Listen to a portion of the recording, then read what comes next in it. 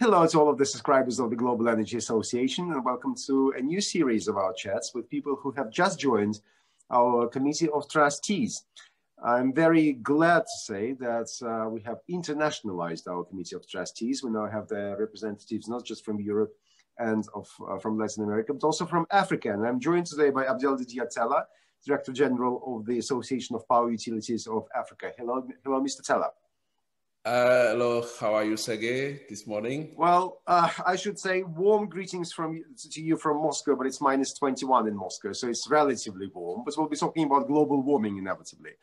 Yes. Now, before we start talking, I should explain to our viewers that we met in South Africa. And since we met, I thought that it's of paramount importance that you join our trustees. But tell us more about yourself.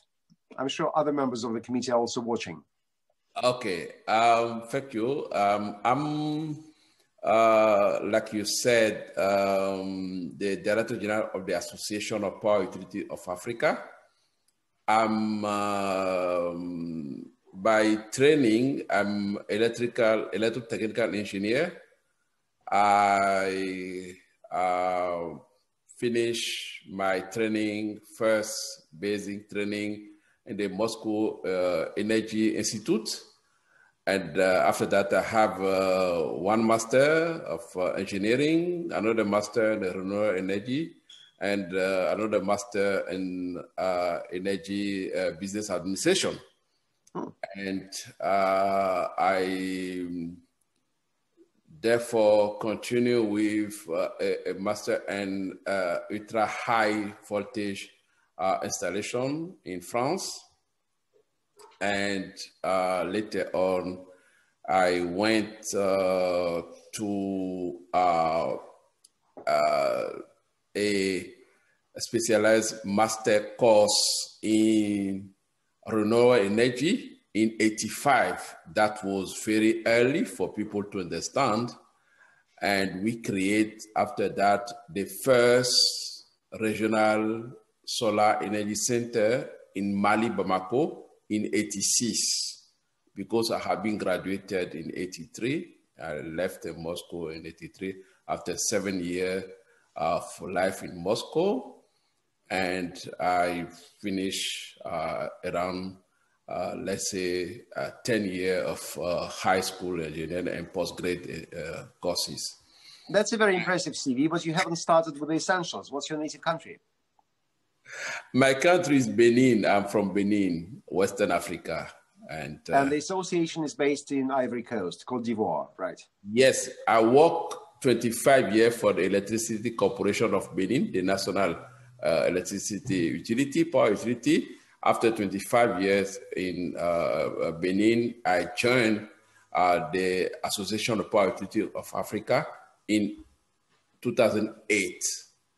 Yes, and we met in South Africa, in Cape Town, several months ago. I have been some 12 years on a position of head of African Power Utilities Association.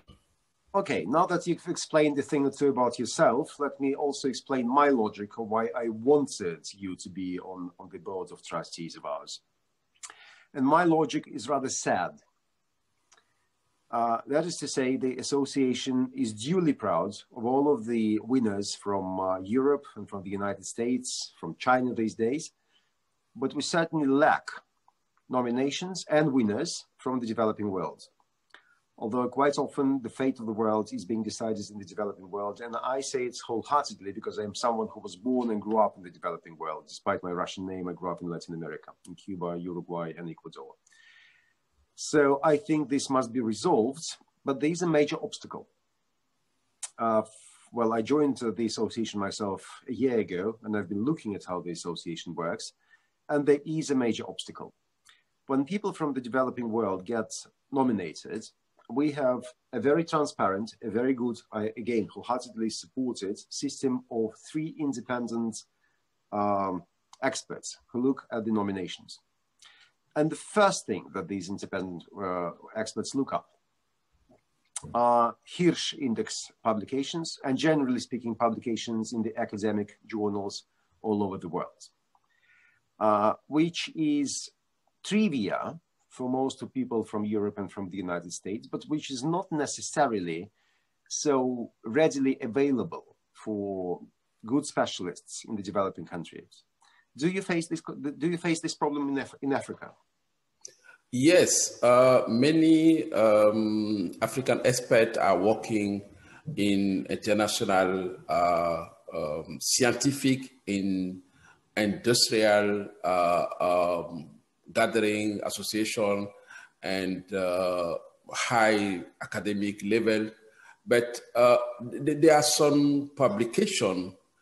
When the publication is made in partnership with the Western,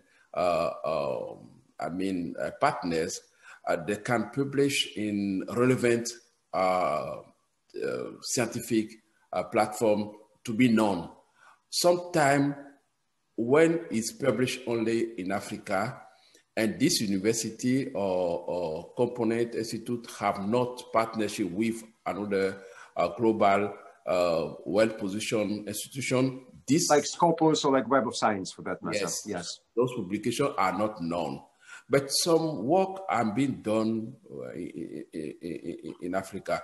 We published 2 years ago, 2019, the Atlas of Energy Resources in Africa.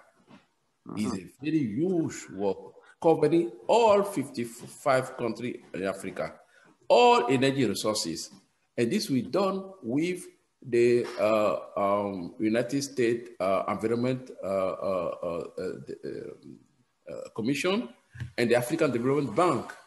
And I work with this with the University of Washington, and we public each, in French and English, we have more than 300 pages work. So this one is available on African Development Bank energy portal, but maybe it's not known because for all organizations. But to say that some scientific work are being done, and then at my level, I participate in various study and publication every year. That for now we are working on the African single electricity market, where I'm working scientifically with the European Union technical team to frame the single electricity market in Africa. Well, thank you for that answer. And it actually contains a piece of advice, because we've been also thinking of maybe uniting our efforts, combining our efforts with the universities in places like Latin America, like Africa, like remote Asia, with the developing, with the corporations of development. And by producing such reports, we could firstly encourage the scientists to write more, and then make them recognizable, instantly recognizable for our independent experts. That's the way forward. I think our technical team will be getting in touch with you to learn more about it. Now that we have discussed the basics, let us encourage African researchers to get nominated for the prize. I must explain to those of them who are watching us that self-nomination is not allowed in global energy. So they must be appreciated by someone else. But I think this is totally achievable. If you're a good expert, a good researcher, you are of course appreciated by your colleagues. My question is, what examples of interesting works, of interesting scientific breakthroughs in Africa can you mention now that we're talking about nominations? Who could be nominated? Maybe not who, we would be not objective, but what? I mean that the work being done now on the promotion and the footprint of renewable energy in Africa is noticeable, because the African are saying, okay, we have the very huge energy potential, despite we don't have a good access to energy everywhere.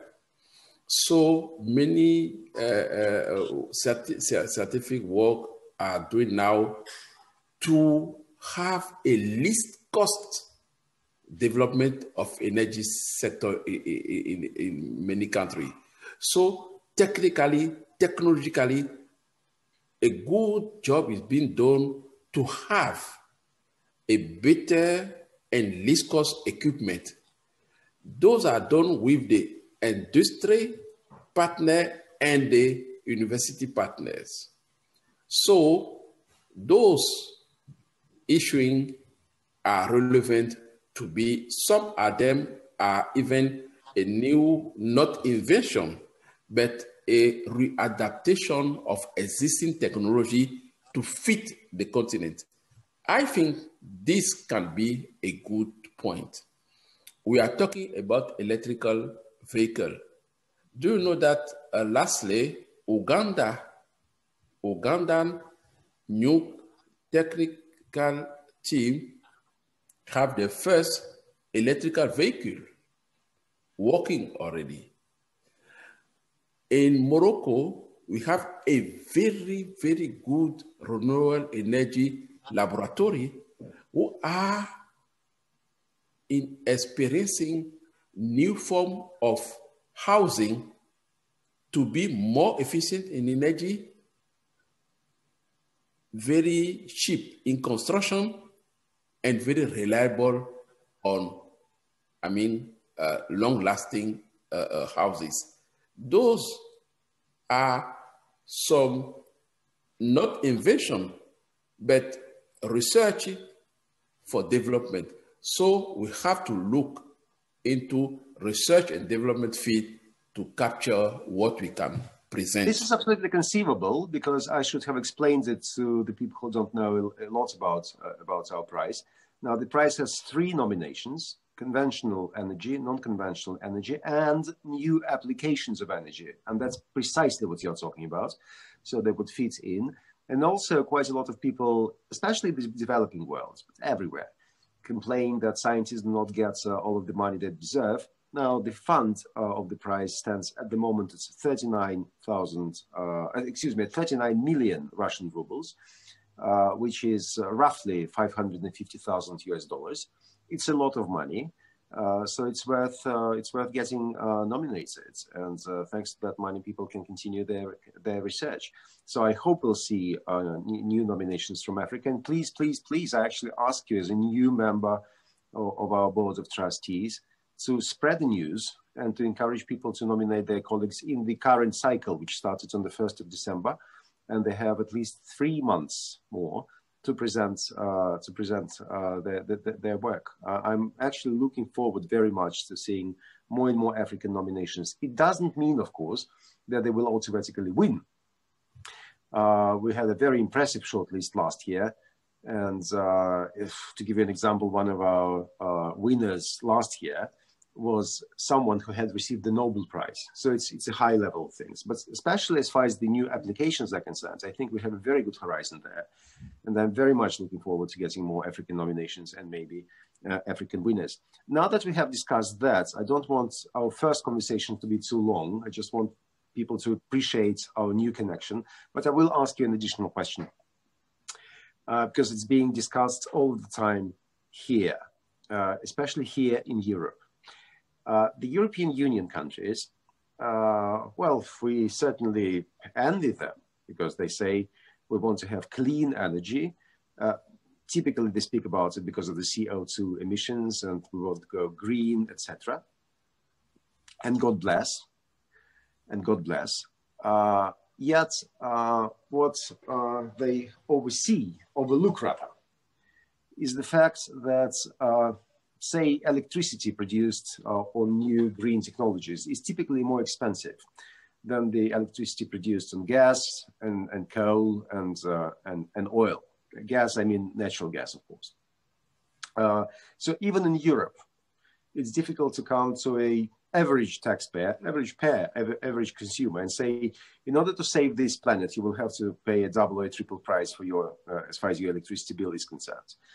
I'd imagine this is even less conceivable in Africa, but I'm not going to say put a cross on the renewable energy, and I'm not going to be a brainless advocate of traditional energy. Things are moving, things are being moved. But where is the golden standard, do you think? what's to be done so that we do have sustainable development, we do not destroy existing jobs in the energy sector, and we create a stable energy sector which could contribute to sustainable development? Where is the golden standard? Thank you for this topic. In fact, before you promote a good a policy of renewable energy, you may have base load. If you don't have base load, you go renewable. A part of hydro and geothermal energy, all other energy, renewable energy, are intermittent. If you don't have base load, you invest, you have your kilowatt hour very expensive, and you not solve the problem. So the approach in Africa is a hybrid approach. We have now clean energy like gas. Gas is a clean energy. Not, we have uranium, but we are not developing in any country yet enough nuclear power. But if we are now putting an hybrid approach where we have solar, enough solar, wind, even with some hydro station, we put solar panel. When you produce in a day for the 6 or 7 hour good radiation, you produce your solar energy, and you put your fossil or hydro other in the night shift, you are coming to a very good kilowatt hour price. And you are putting your installation more reliable because you don't have a lockdown because of intermittency. You don't, and also grid stability. Renewable energy is good, but you may not afford to put in instability your grid. So the combination between some conventional and renewable energy is the good approach that we are developing today. And this one, even in some country, we have now a connection is a prepaid meter, a roof solar panel, and a network connection. When the network is good, you receive from the network. When you have problem in the network, you are the producer, and you can receive some money at the end of the day from your distributor because you produce more solar to feed the network who have deficit. This one is taking a very good, commitment of the community. They are feeling themselves part of the business. So to finish, the hybrid approach should be our next step for Africa. Don't go only conventional, don't go only renewable, stay in combination, and we can have a solid system in Africa. Well, I think there's so many things for us to talk about. So let's make a preliminary agreement. First of all, I promise our subscribers that in the nearest future, we'll continue talking to new members of our board of trustees. We also have Julio Maria Sanguinetti, who is the former president of Uruguay, representing Latin America. Also, we've just been joined by Peter Wilding from the United Kingdom, whom a lot of you know because he's the inventor of the word Brexit.